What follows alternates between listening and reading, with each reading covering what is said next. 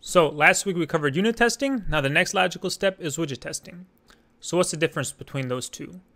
Well, unit testing covers a unit of code or a function, and it tests the logic behind that.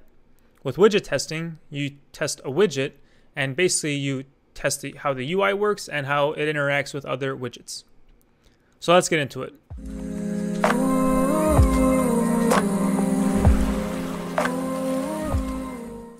Alright, so the app we're going to write these widget tests for is the same app we wrote the unit test for. It's very simple. Make widget tests video. Add a plus, it adds it to your to-dos from database. So you wait 1 second, and then it adds from database with a check mark.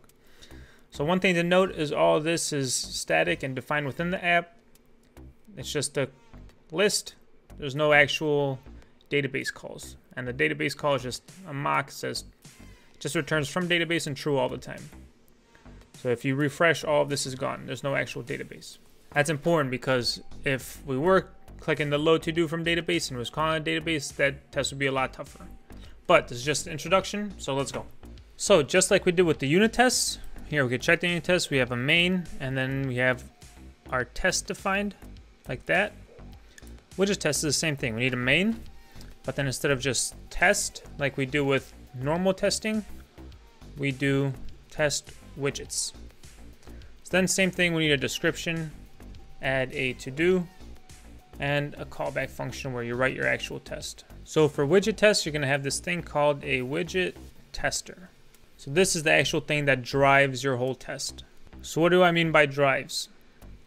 So you could pretend this tester is like the person that's using the app.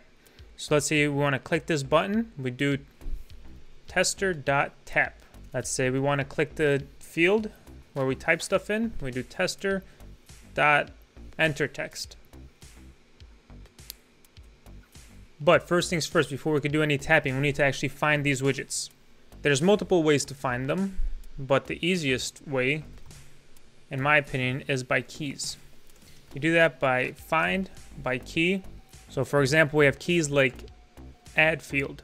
So if we go back to the home screen, every single thing that we're going to need has a key for it. So the text form field, which is this, has an add field. The button, the key is add button. And then for this raise button, we have load from database key.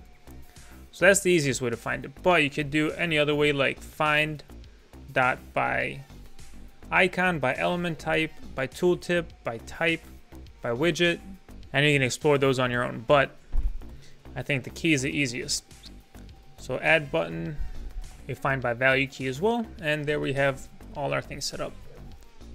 So step 1 is find all the widgets needed. Step 2, execute the actual test. And the last part will be check outputs. So to execute the test, we're going to need to use a tester finally. So tester.pump widget. This should be the first part of the actual test for every single widget test. So this pump widget, you could look at the description, renders the UI for the given widget. So it basically brings the widget that you're trying to test to the forefront. So we're going to be testing the home widget. Now one special thing is we need to wrap this home widget in a material app. That is because in the home widget we use a scaffold, and you can't really have a scaffold or anything without a material app. So now we have the home widget brought up and ready to play with, and we can just go ahead and do all the things we need to do in order to test the UI. So first we're going to add a text.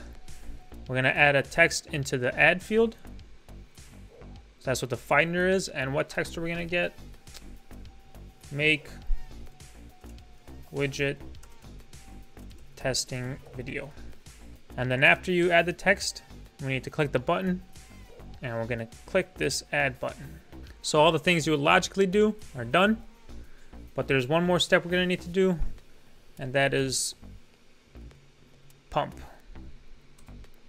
So this pump, all it does, it rebuilds your widget. So it's like a set state but for widget tests. So that should be it. Now just to check the outputs, and that's it. We can expect to find a text of make widget testing video.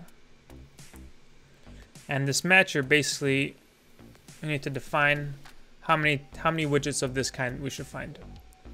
So you can do finds none, finds one, finds multiple widgets. So we want to do finds one widget because we only added one. That's it. That's all widget test is.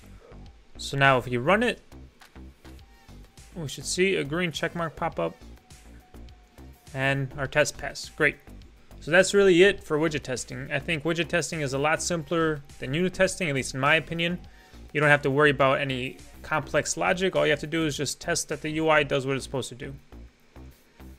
Just walk through the steps that you would as if you were playing with the app for real, and then check the outputs.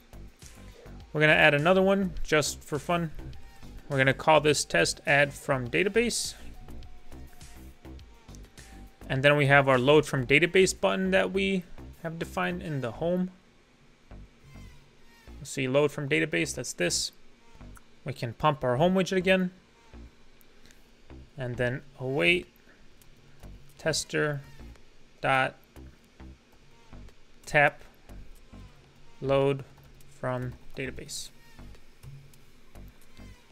And in here, our database should return a from database